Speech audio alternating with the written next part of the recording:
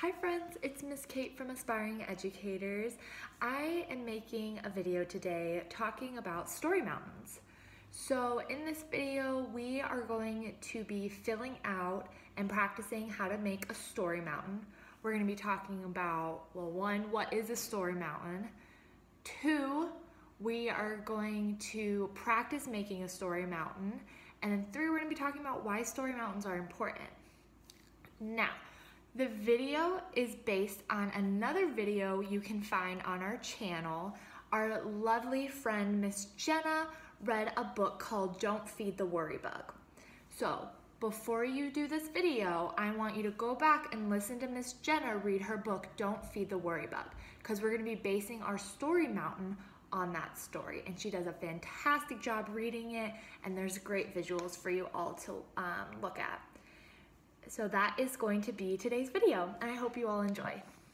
Hi friends, I hope you all enjoyed listening to Miss Jenna read the story, Don't Feed the Worry Bug. Now we're gonna be doing a reading workshop based on that story. So we are going to be doing story mountains.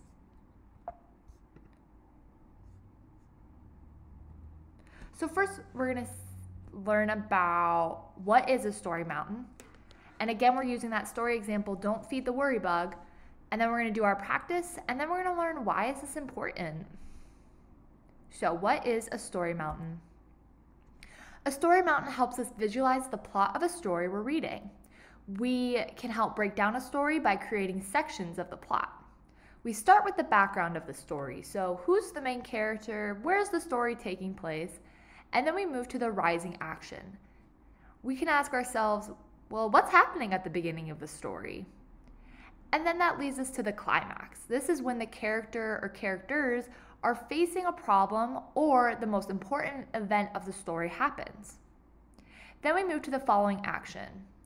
So what happens after this big event or problem is introduced? What did the characters do after the big problem?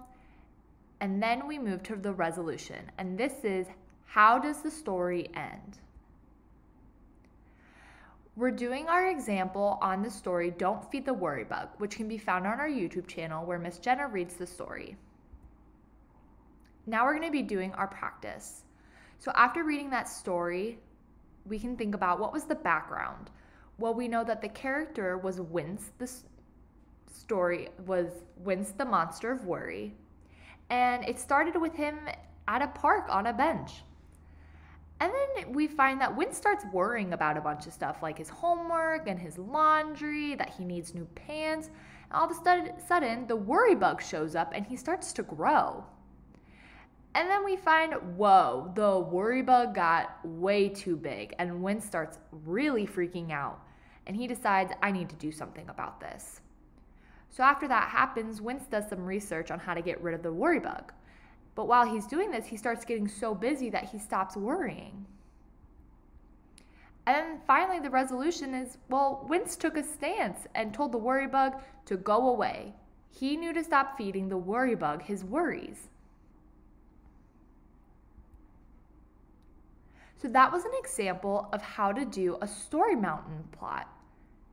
We identified the background, who was the main character. We identified what was happening in the story, and then what was the big problem. What did the main character do after that big problem was identified, and how the story ended. So that was our example, and I encourage you all to do this with a lot of the stories that you read, either with yourself or with family or friends. Then we're going to be talking about, well, why is this important? Well, one, it allows us to visualize the story structure. Two, it helps us identify important parts of the story. And three, and the most important, is it helps us grow as readers. As readers, we are going to be learning so many new skill sets throughout our schooling, and this is just one aspect of it. I want to say you guys all did a great job, and I hope you all had a lot of fun doing this. Keep growing. Bye.